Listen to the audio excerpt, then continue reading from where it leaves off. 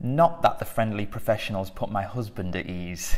I think he managed to speak about 2 words during our panel and the rest of the time stayed mute, looking to me for answers. That being said, we were approved. We were over the moon and contacted our closest friends and family who were also overjoyed. This then brings you to stage 2 of the process. Stage 2 seems like a blur to us now.